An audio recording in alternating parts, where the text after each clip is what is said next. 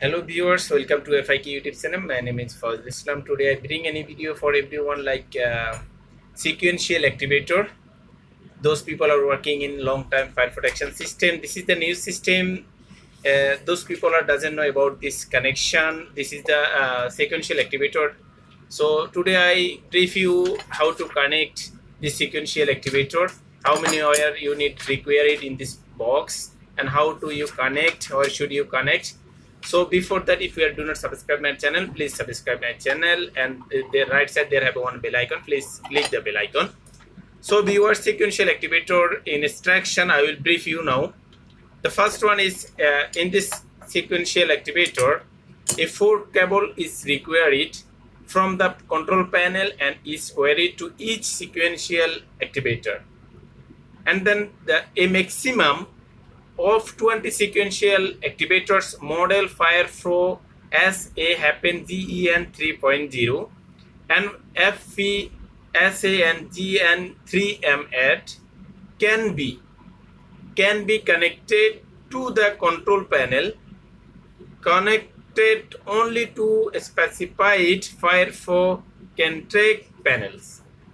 And then number 3, it is most important. Number 3, if only one fire flow actuator is to be connected to a sequential activator, then connected terminal A and B minus, A plus and B minus.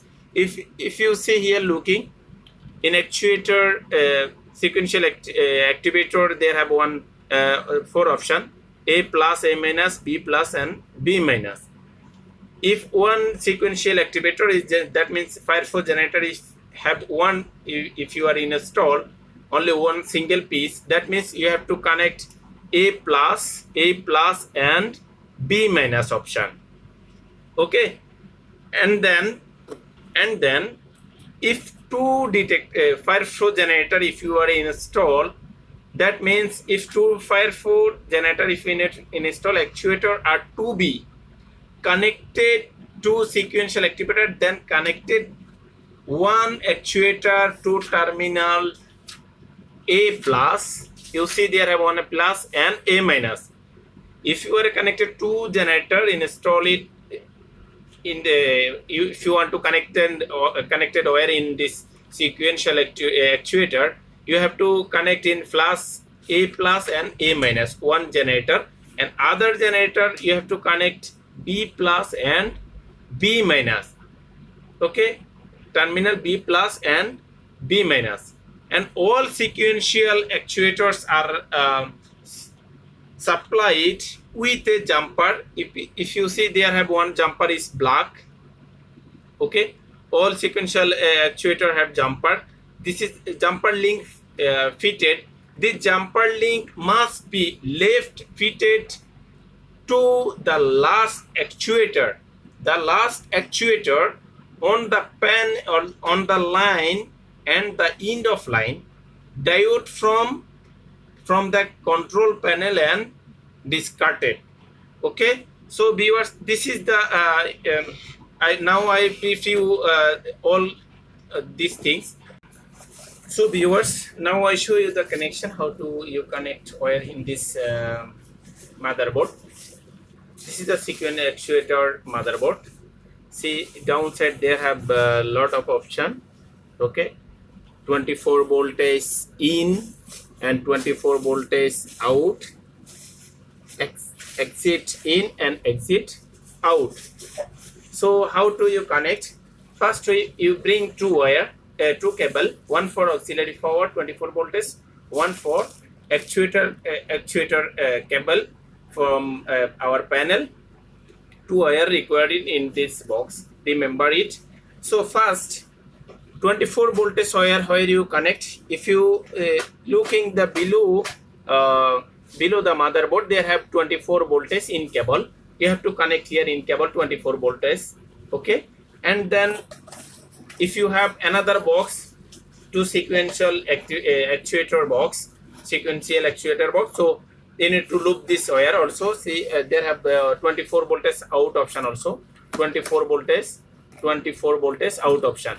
So you can take from here to another box, and then we have exiting in our panel, shield panel. We have exiting option. From exiting option to here, exit in, you have to connect. Exit in, if you are looking here below the this motherboard, plus and minus, you have to connect here. And then if you need another sequential actuator box, you can take from here or from out. Okay.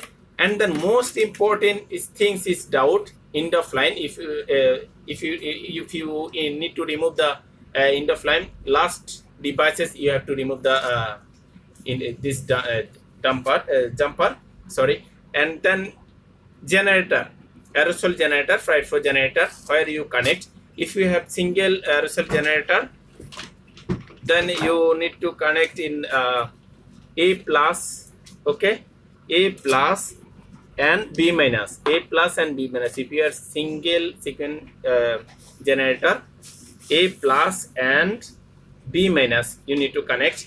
If you have two generator, okay, that means you need to connect A plus and A minus, one generator, and B minus and B plus.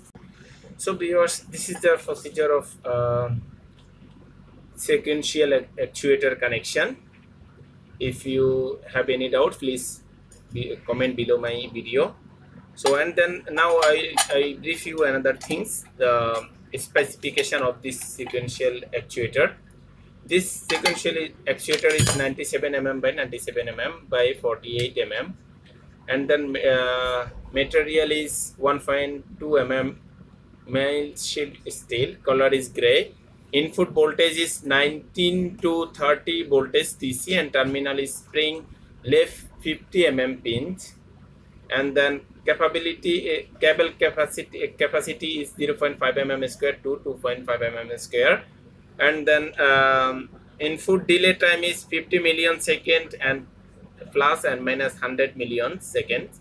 End of line device is jumper link, not other things, only jumper, remember it. Output duration is 2.0 second plus and minus 400 million second. So viewers, if you feel this video is good, perfect for you, please don't forget for subscribe and help me. And there have right side there have one bell icon, please click the bell icon. And the last time I will show you the connection in technical datasheet and sequential actuator also connection. So you can see here technical datasheet is here, technical datasheet. If anyone need technical datasheet, just you can read here, see. And then connection is same like this, okay, see, connection from, this is the auxiliary power and this is the exiting line, first one, second one, loop, and third one, okay, see. So viewers, thank you for watching my video, thank you for joining.